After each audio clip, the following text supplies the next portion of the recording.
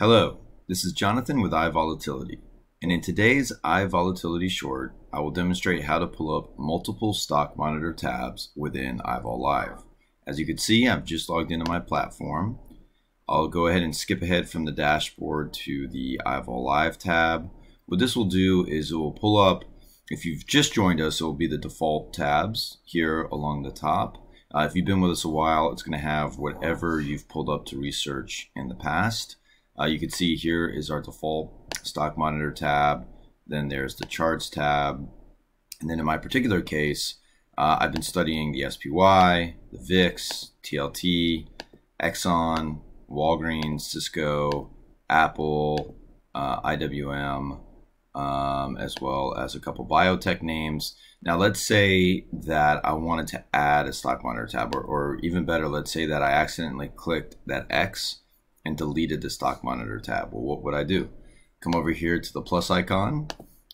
This drop down menu will allow me to pick a stock monitor, futures monitor, charts. We also have some defaults here for our most popular search terms.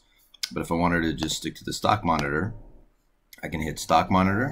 This will pull up the default view of the stock monitor. You could click and drag it if you like it over here on the far left as the first thing you see. You could have multiple stock monitors going at the same time.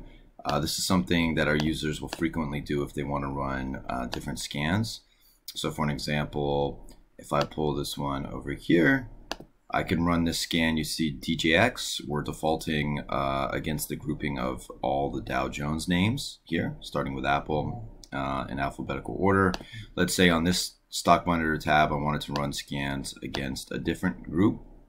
I could scroll through here. Here's custom groups that I've already created.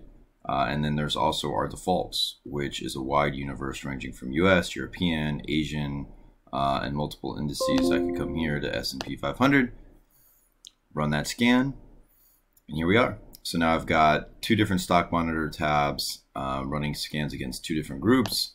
I could, again, if I accidentally X'd out of both of those, I could simply pull those back up by hitting that plus icon, coming here to stock monitor, hitting add, and there we go.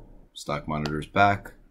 And from here, I can run all these different scans. I can create custom scan, custom column settings. I can create new groups, all within the stock monitor tab. And then you could have as many stock monitor tabs as you'd like simply by repeating that process.